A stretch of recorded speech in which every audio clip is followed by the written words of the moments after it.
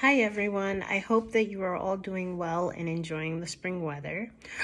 Just a little bit of housekeeping.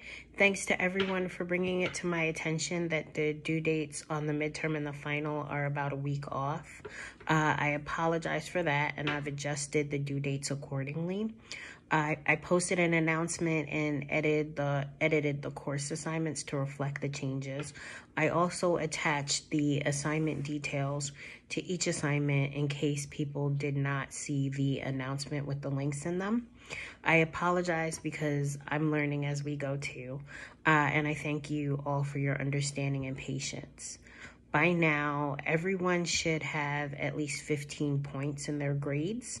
If you do not have 15 points, this means you may be missing posts. Everyone is expected to have a total of 3 posts for each week. I also added a burning questions discussion board. Please feel free to drop in any questions that you have about public library service that may not have been answered here or in any of your other classes. I think that because we're doing this virtually, it makes it a little difficult to have that discourse. So I wanted to give y'all that opportunity as well. I will try my best to answer any of these questions based on my experiences or the experiences of my colleagues and my general knowledge. As I read through your post, I saw a broad range of emotions reflected in your responses, which included sadness, anger, and disgust. But there was consensus on the following. The perspective of the Rosenblum opinion piece is one of privilege, and it had held fallacies that only reflected the author's experience.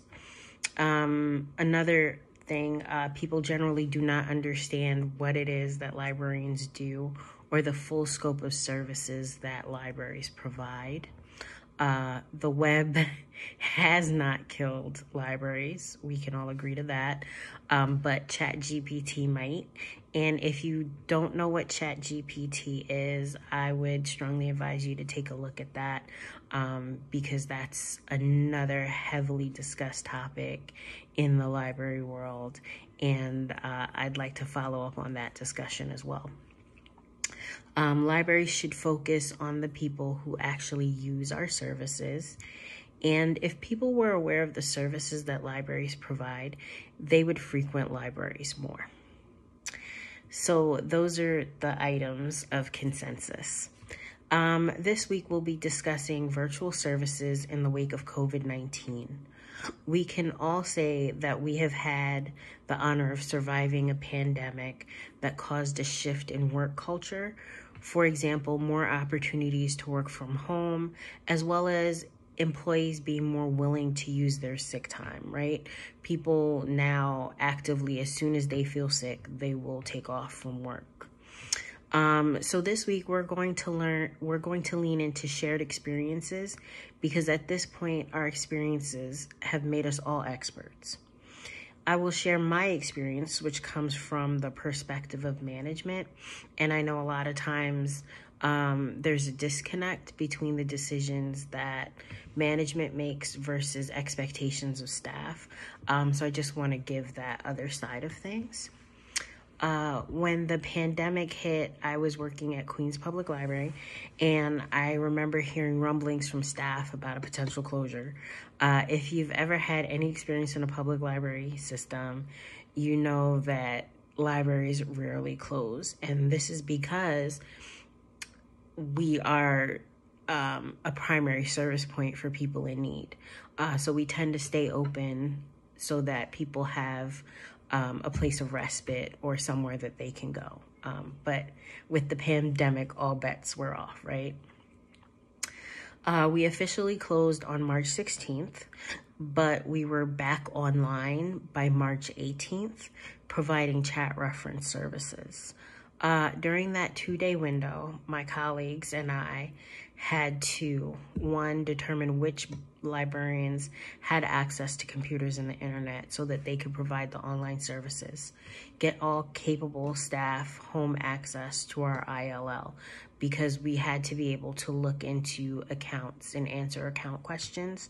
So it would be futile if we're doing chat, to not have access to patron accounts. Create an equitable schedule for 8 hours of chat reference. Build in online training modules so that everyone had 8 hours of work that they could do at home. At the end of each week, staff had to submit all of their training they had done to their manager and our training and development team, because we also counted those trainings to the renewal of their New York State licenses. So if you're not familiar, librarians have to get continued education in order to get their certification as librarians. Both the state of Maryland and New York State are 60 credit hours, and you have to submit that paperwork every 5 years so that you can maintain your license. We also had to get laptops for staff who did not have home computers. And those who opted to, they got a Queens Public Library issued laptop that could remotely access their work desktops. This gave us access to our work drives, so any folders that we had saved on our work drive, and our intranet, which allowed us to look up policy and documents and forms, and also the ILL, again, so that we could access patron accounts from home. As the pandemic continued, we further had to figure out virtual programming and how to train staff to conduct a program and our meetings virtually. We had everyone take virtual programming training because a lot of people did not know how to do these things. Our software of choice for Queens Public was WebEx because we knew that Zoom was having some issues with privacy and access, things like that, that were complicated. So we opted over to WebEx, which they're all very, very similar in how they function. We had to determine what to do about patrons' cards that were set to expire. We decided to automatically renew all cards and extend expirations. We did put address holes in place for any card that was automatically renewed so that once we reopened, account holders could come in and they would have to verify their address. So we still maintained our protocol in terms of address verification for the renewal process to make sure that you still lived where you have documented. We had to determine what to do about fines and billed items, because once items went into a billed status and you exceeded a certain amount, I believe at that time it was about $500, you could not have access, and that included digital access. So we had to figure out a means of allowing people to still have access because they could not come in to pay down their fines or return their billed items. So what we did was we suspended all fines and we stopped collections proceedings, and that eventually led to the decision for Queens Public to be a fine-free institution. The use of digital library collections went through the roof, and we issued e-cards, which are cards that only allow you access to the databases and virtual items. The School Library Journal did a survey in May of 2020, and about 30% of public libraries had shifted their entire spending priority to ebooks and digital content.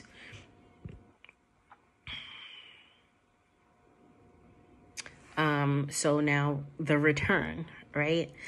So we had to determine how to safely return staff to our buildings while maintaining social distancing and then still providing service for our customers that was safe for everyone. So what we did was we created alternate schedules where staff worked on an A, B, C rotation, and they alternated weekly. This way, and if anyone got sick, an entire team would be able to quarantine because we'd call in the next team. And while on site, they could socially distance. So we built out the teams based on how many service points we had and how many desks we had and how many people could be 6 feet apart and still work in the space comfortably. We also started staggered branch operation. So the branches, Queens had 62 branches, and the branches opened strategically throughout Queens, with Central being the last location to open for public service because we were a warehouse. So we had all of the PPE, we had the backlog of new materials that had been shipped in for distribution to the branches during the pandemic, and we had to come in and deal with all, like, distributing the PPE, as well as setting up our collection for social distancing, and then distributing all of the books to the branches. And we had to figure all of that out to make sure, again, that everyone was safe. Sidewalk service became a real operational model. And prior to the pandemic, I don't believe that a lot of libraries used sidewalk, quote unquote, sidewalk service. And so sidewalk service is basically contactless, right? People will create holds in your system, and then they will come in and pick their items up. And we have automated machines for checkout, so they use the self-checkouts. There was no interaction between the patron and staff. If you had a question, people could ask questions of the circulation staff at a safe distance, but we also had to minimize how long people were actually in the location. So if it was not a quick question that could be answered on the spot, we advised you to use the chat services so that we could get other people in the building and keep the flow of traffic and make sure that everyone was safe. There was no browsing of the collection, and this resulted in the circulation statistics for collections that were usually browsed to be lower. So, for example, your circulation in children's was lower because usually that's a very visual collection. People come in, they like to look at that, and they'll pull based on just the optics of they don't necessarily come in with a predetermined item. Not always, right? The library provided all PPE for staff to ensure that they were safe and comfortable. This included gloves, hand sanitizer, masks, everything that staff needed, and we provided those items to patrons as well. We also had to work out a system for quarantining the books before we actually processed them. And I think QPL is fortunate because most of our book drops are automated, so they come in through a conveyor and they get sorted on the conveyor. So once they got sorted on the conveyor, they would be placed in bins, and then no human would make contact with those items for 5 days. Patrons were only permitted to return via those automated book returns. And thankfully, our sorting room was large enough to maintain the capacity of that space.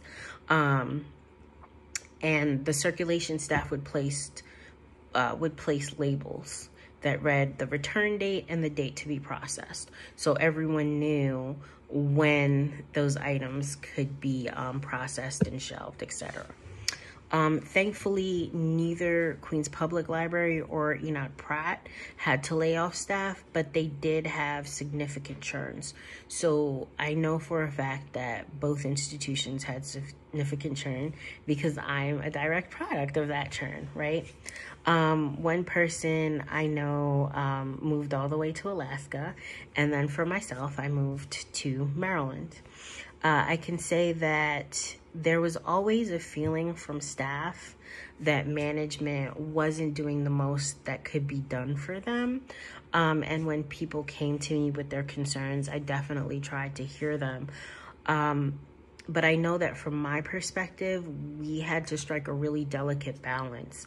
The people affected most by the pandemic still needed us to be there for them. So that's the unhoused, that's people on the lower end of the economic scale. So we had to provide some level of service, and we also had to be fiscally responsible with how we were providing service, how we were ordering our PPE and our hand sanitizer, and it was very, very delicate. I can tell you that we had long meetings and we struggled with every decision that we made. You know, I can't say that everything we did was perfect, because we were all learning together. No one had ever been through this experience. There was no guidebook. So that's a good segue into the next topic. What can we say we've learned from these past 2 years of providing virtual public library services during a pandemic? Well, I know that in both institutions, digital services have become a cornerstone of library service. Patrons have become more connected to ebooks and other digital services, online databases, social media, etc. Hybrid and virtual programming has evolved as another layer of service, and now we offer many, many programs as hybrid programs, even though people are coming back into our buildings. Because we see that it actually benefits everyone and it increases accessibility, which is a driving factor behind everything that we do. It benefits our patrons who can't always make it in person for whatever reason, whether they have a disability or they just can't get in their car and make it on a given day. And, you know, with that being said, I look forward to hearing what your experiences have been during the pandemic and, you know, post-pandemic as we return to work. You know, how do you feel about the decisions that have been made in the library systems, either that you frequent or that you work for? Remember that I changed the date for the virtual services evaluation paper that is now going to be due on Sunday, May 7th by midnight. There are no discussion posts due for week 5. And I'm also going to make week 5 available for viewing at midnight tonight as well. Please feel free to reach out to me if you have any questions or post them on the discussion board. And I'm going to try to make these next 2 weeks as low maintenance for y'all as possible. And that's the end of the lecture. Everyone enjoy your week.